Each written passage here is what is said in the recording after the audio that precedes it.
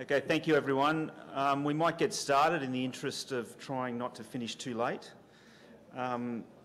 Thank you for coming to the final session of today's series of presentations. It's a continuation of the in-water cleaning, including hull grooming. There's an interesting set of 4 presentations, so I'm sure those of you who are interested in this topic, or maybe just trying to understand a bit more about it, will find them very interesting. Particularly the first speaker, Geoff Swain from the Florida Institute of Technology. Geoff's had a long history of looking at hull grooming technologies, and I personally am very interested in hearing his presentation on that today, particularly in relation to the fact that it's talking about taking it from the research phase into the reality. Yeah. I guess that means I can leave. Thanks. But it's amazing. So John and John, thanks for inviting me. I've never been to a meeting with so much sort of regulation and thoughts about basically how you're going to manage this whole process. And it took me back a little bit because I have been sort of thinking about these things for a long time. And my first dry docking was about 1978. In King George V dock in Southampton.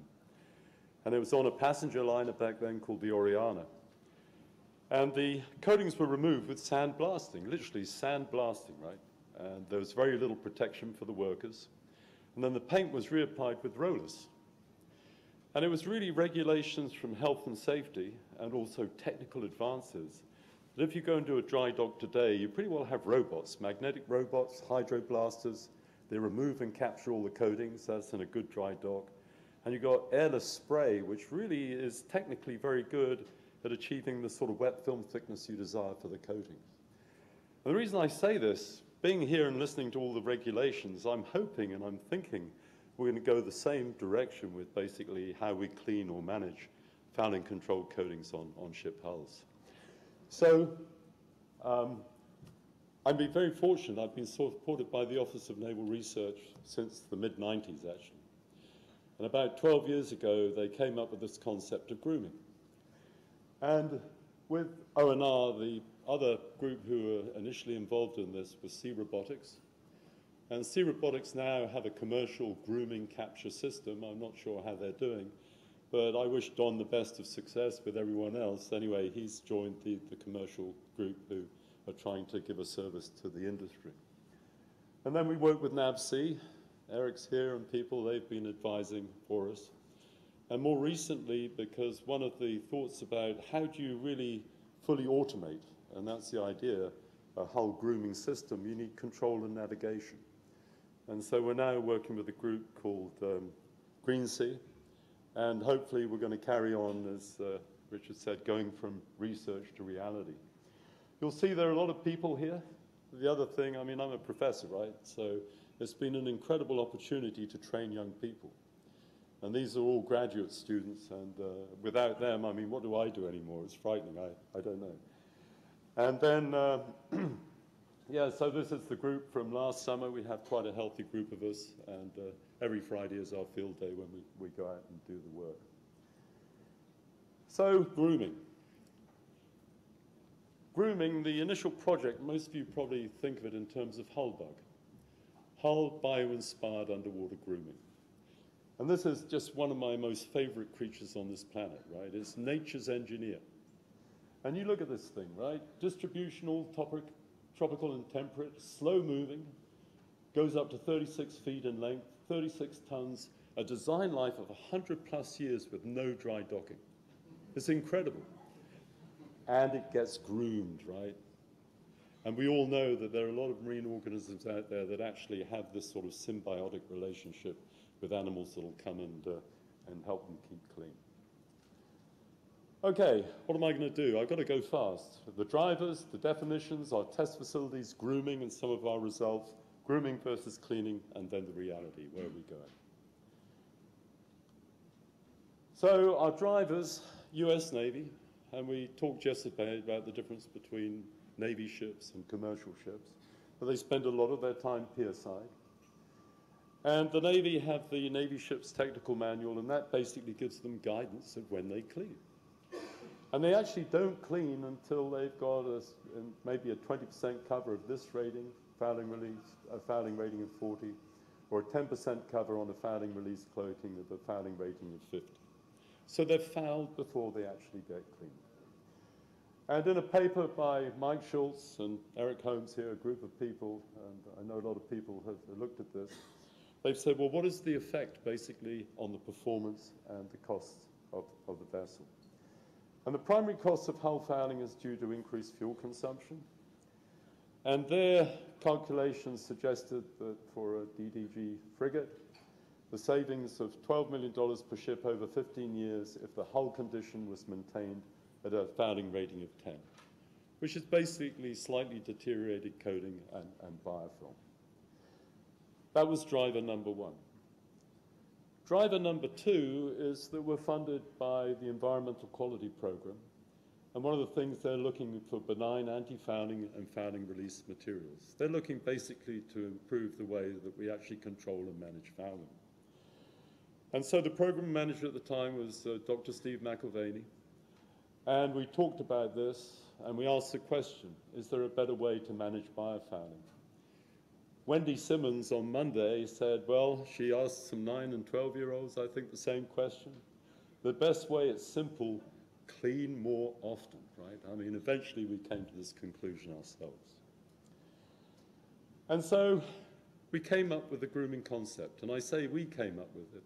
Dr. McIlvaney was amazing because he always held our feet to the fire. He said, no, this is grooming, right? And remember, this is a research project. We're trying to move the technology. It was the 2020 Navy, now 2030 Navy. So it's not necessarily something you're going to take off the shelf and solve your problems. There's got to be a proactive method to maintain coatings as smooth and fouling free. Your ships are combat ready. Applied by small, inexpensive. And the idea is to go fully autonomous, like a Roomba, right? And why not? You look what's happened to drones. I mean, just amazing. Act synergistically with the hull coatings. And this is really where the technology comes in. You know, it's not just a brush.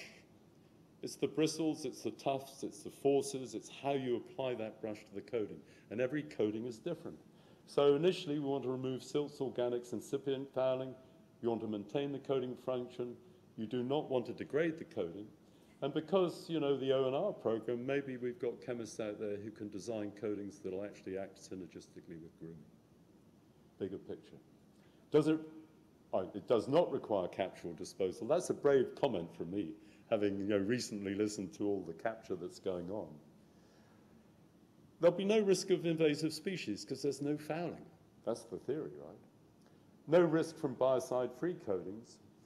But what we've got to look at is what's it going to do to the output of coatings that have active biocides? And I'll show you some data on that shortly. Incorporated as part of a ship operation, you now have to manage it. You know, you have to really start to think about your hull. Frequency to match operational schedule, removes divers from the water, and extended time between dry docking, because you're managing the coating, you're not cleaning it and destroying it. Okay, early research. So this concept came up. We said, well, is it going to work or not? Let's be simple. And we went to the local hardware store and we got a little simple car windshield sponge. We applied a weight to it and we put a bunch of 4x8-inch panels in the water. And once a week we go out at actually different frequencies and we just run this thing back and forth one time. And what did we discover? We looked at epoxy, we looked at Teflon, we looked at silicone and copper. You cannot groom epoxy because the barnacles or the fouling, once they settle there, they adhere so strongly that a grooming, by our definition, will not remove them. You have to clean them. Teflon the same. But you get into the fouling control coatings and you really start to see a difference. This is Intersleek 700 and this is the Interspeed 640 and the groomed, wow, that looks pretty good. So we said, well, how's this working? And we sort of came up with some concepts. So here's a fouling release coating. The y-axis is adhesion strength, and here we've got time in days. And this is to try and give you an idea of what we see at our test site. It's a very high fouling test site at Port Canaveral in Florida. And if I look at adhesion strength, you know, you get this period where actually adhesion strength does increase slowly on a fouling control coating. But then, for us at our test sites, after about half a year, 6 months, most of the fouling release coatings will actually, somehow, there's enough glue or whatever on the surface, they will become fouled. And then you have to clean. And I'll show you later, when you have to clean, you typically damage those coatings. So with grooming, what are we trying to do? The moment we're on this borderline here, we then start our frequent, proactive grooming, very light wiping of the surface. And one of the things that fascinated me, I can't remember who gave the talk this morning, but they said if you clean a ship, you should leave within 7 days, right? 10 was it? 10 to 7 days. Yeah. And we find the same with grooming. If you don't groom within that time frame, then they will, if they can, if they're present in the water, they'll settle. So now let's look at a copper-based coating. How does copper work? It releases copper into the environment, right? And typically you start with a fairly high release rate and it travels down and down. And again, this is under static immersion, right? And once you drop below this magic number, and I was talking to Colin about this, we both had agreed, it seems historically, and from our work, it's about 10 micrograms per square centimetre per day, you get fouling. Well, then you have to clean. And then you're into this sort of saw pattern of cleaning, and everything else. Up here, you've got excessive copper output. But what do we do with grooming, right? Now, again, we do about the same thing. And what we're trying to do is maintain copper output in this optimum value where you're not really increasing input into the environment, but you're controlling fouling. So to do that, how do we do it? This is meant to be ultimately an autonomous vehicle, so we're very concerned with power. You can't use water jets. You don't want umbilicals. So brushes is what you have to work with. And what we said is, okay, let's look at a grooming zone. That grooming zone has to groom before recruitment and adhesion reach a value where you can't groom to remove it. What about biocide release, coating wear? Again, you're doing it before you impact either of those values. And then again, because we want to be autonomous, your force and power need to be in this area. And so if you look at brushes, it's amazing how little information there is on brushes. Toothbrushes is about the only information you'll get. Bristle type, tough design, arrangement, and operation. And you know, we've been working on this for a long time. And in the same time we've been grooming, we've undergone those brush developments. This is our standard grooming brush at the top. Intersleek BRA 640. You may not see it from there, but to us there's a biofilm, right? I mean, most people say it's clean, but there's a biofilm. Hybrid grooming brush. By altering the bristle and tough design, we now have a brush where we can really keep this stuff clean. You could eat your breakfast, dinner, lunch, doesn't matter of it. And it's the same with fouling release. We have another sort of brush so that your tufts, your bristles, your studs, whatever you're doing to clean, has to be designed to basically be within the grooming system. Okay, so we had these ideas, we started to develop the concepts, but this is meant to be with ROVs or autonomous vehicles. So we had to build a test site that basically could accommodate that scale of testing. And here we are at Port Canaveral on the top left, and we have a support vessel. I bought an old trawler, 34-footer. We have a static platform, we do dynamic testing there and what have you. But our test sections up here, they're 8 by 15-foot quarter-inch steel plate, and we welded them to a 30-inch diameter steel pipe. And basically these float so they hang vertically in the water. We've got 3 of them. So actually I can deploy a 45 by 8-foot test section and we can really start to run ROVs or whatever to try and, you know, bring this whole thing to. So here we are deploying a Seabotics, which was one of our ROVs we used to basically drive our grooming tools. And then to inspect the panels, all we do is we move our support vessel forward in the slip, we bring one of the panels through, we put some rope on there and we lift her up to the horizontal, and you can walk out and we measure DFT and we measure hull roughness. So we can now continually observe how our basically grooming is affecting the coating. So results, right? Here's Intersleek, about a 3-year exposure, not groomed. The red lines are where we do cleaning, the red dotted lines, and the black dotted lines are where we have to evacuate for hurricanes. We've just gone through a hurricane evacuation. I won't say what it is, it's kind of annoying. But here's typically what that fouling release coating looks like. If I look at groomed, basically pretty nice. You can see this is what we call tenacious biofilms. Very thin. I mean, hydrodynamically, I don't even know if they add to drag. But, you know, we're scientists, we've got to document everything we see. But it's very effective. You're proactive, you keep this thing clean. If I look at the results, dry film thickness, as you would expect, that should not change with a silicone. You shouldn't be doing anything to the thickness. If I look at coating roughness, again, nice and smooth, but this is kind of interesting. What's happening here? But look at the error bars, they're huge. We have a fish called a sheep's head, and they'll bite on that silicone coating, and I think they use it like chewing gum. So what you're seeing here is divots, which have been created by a fish. I can't do anything about that. But basically, no. I mean, there's no effect on roughness. Okay, copper. Copper is more interesting. We have the copper-tolerant barnacle, Balanus amphitrite. And back in the 40s or 50s, I can't remember, I think it was a gentleman called Weiss, he basically demonstrated that certain organisms have tolerance to copper, and this is one of them. So this is about a 5-year exposure. And again, the dotted dashed vertical lines are when we do a cleaning, and we try to do a cleaning which really imitates the Navy ship technical manual, and the black lines are where we've done a hurricane evacuation. The pink, or the red there, is barnacles. And you look at the barnacles on that panel there, right? And so this is, you look at every ship or boat tied up in Port Canaveral, they're all covered in these barnacles. There's just no way two ways about it.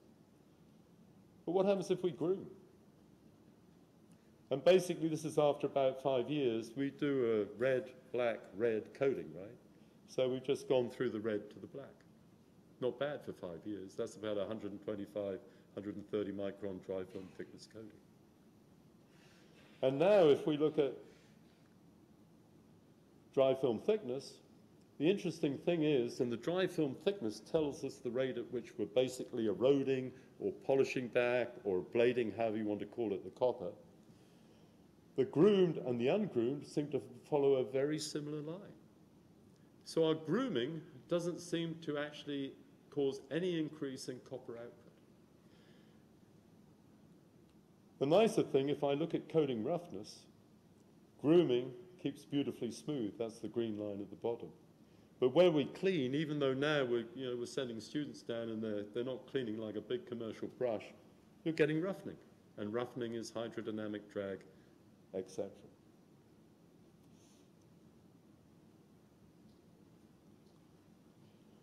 So, comparing cleaning to grooming.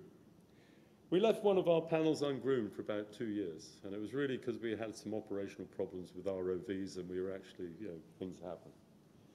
Pre-cleaning, interspeed on the left, intersleek on the right, and what you see is, here's our commercial, it was hand-cleaned, commercial brush, and I'm sure you've all seen this before. Once you get hard fouling there, if you want to get it off and you don't still get all the barnacle base plates off, you've taken all your coating off, right? And however careful you are with the silicone, you're likely to damage that too.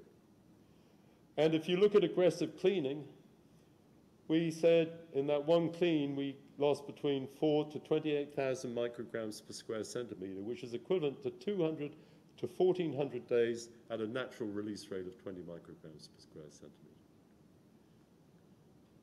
And then if we look at the condition, that's groomed for 1 year at the top, and that was cleaned after 22 months. And we look at the hull roughness, Y value there, as applied coating was about 90. Groomed weekly for 1 year, it actually got smoother. It dropped down to about 75.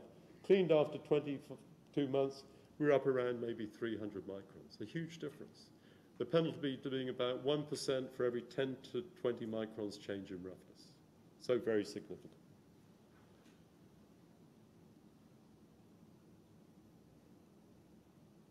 I'm wondering if the battery's going on this thing, actually. Can I do it like that? Yep, okay. So how do we measure copper output? How do we measure what's happening on? There's an ISO standard. And the ISO standard allows you to calculate the copper release with respect to the change in dry film thickness. So I can take this little formula here, and I can measure the mass biocide released in micrograms per square centimeter per day, and there is a dry film thickness, which is my unknown. I then put in the sort of values for the coding, percent copper, and all these sorts of things. And I can come up with this relationship, and it's a linear relationship with copper discharge on the left, micrograms per square centimeter, with coating thickness on the right. So one of the things we measure is change in dry film thickness. And the elephant in the room is, are we contaminating the port by releasing extra copper, right? So here are the results from basically our 5-year, well, not just our 5-year, but a lot of different grooming studies on the interspeed. On the y-axis, you've got the copper release rate, micrograms per square centimeter per day. I'm saying below 10, we get fouling. No grooming and grooming once every 28 days, we're below that value. And we get barnacle fouling, right? It's magic. The numbers actually work. On our 14-day, 7-day, and 3.5-day grooming cycle, these are the values we got. In fact, we're running about 14 to 18 micrograms average per day. And so if you match your brush, if you match your grooming forces to your coating, you should theoretically be able to maintain them at an optimum sort of biocide output rate to control fouling. I went to this great paper put out by IMarEST et al. I mean, it's just fantastic. It's just so full of useful information. Copper released, again on the y-axis, micrograms per square centimeter, from an aggressive clean for an SPC and an ablative. Again, 2,000 to 3,000 micrograms per square centimeter. Just huge, one clean. And that's really why you have to, treat the effluent capture when you're doing a clean. So, what about grooming and other fouling control coatings? 3 fouling release coatings, A, B, and C, 2 copper coatings, and 1 copper free. At our test site over a period of just over 1 year.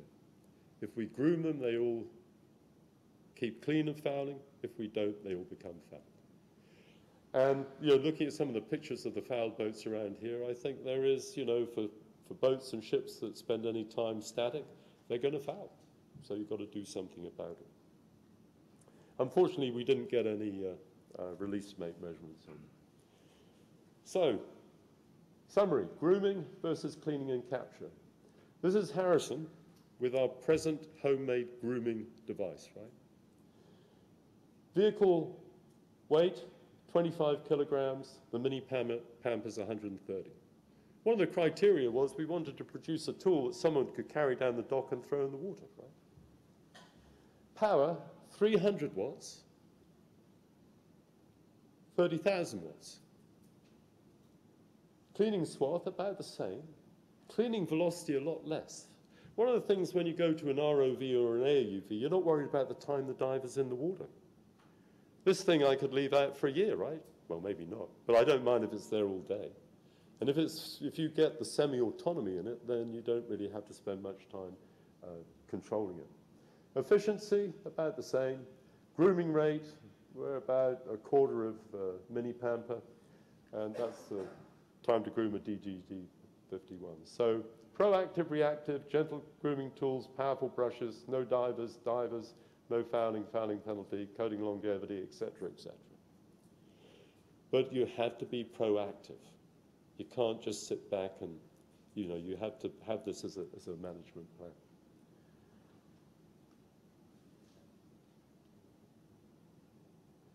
So, to reality. We're pretty excited. I mean, we get great data up there. I mean, those panels, they're just pristine, right? And it's not really too much bother to maintain them. Remaining questions. I'm a professor. That's how I earn money. I don't earn money by cleaning boats. Right?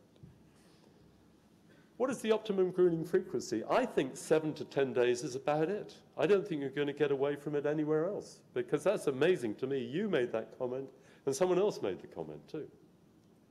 So if you're going to be proactive, that's about how frequently you're going to have to get in the water. Operational schedules, ships at sea, they come into port. I mean, the idea is they come into the port or they go to anchor, or what have you, start a grooming schedule. Requirements for different coatings, well, that's different brushes. And grooming tool design and operation, again, requirements for the coating type, and I would also say priority areas of the ship. To me, the low-hanging fruit are just the sides of the ship, right? I mean, even if you don't do the whole ship, which you can't do, you're helping the ship's performance, and you're helping the diving crews who had to go in and do the niche areas and all the rest of the stuff, focus on the job at hand, rather than having to rush from A to B and go everywhere else. To reality, well, where are we? We're now working with GreenSea and hardening of grooming tool design. You know, we do 3D printing of everything and what have you, but you've got to harden it. Vehicle selection. And GreenSea are experts at navigation and control. And really, everyone, if you've got a robotic system, you don't want to tie up a half a dozen people sort of standing around making sure it works. You want to press a button, go away and leave it. The elephant in the room, as I said, is regulations for discharge. And that's about my story. So, thank you.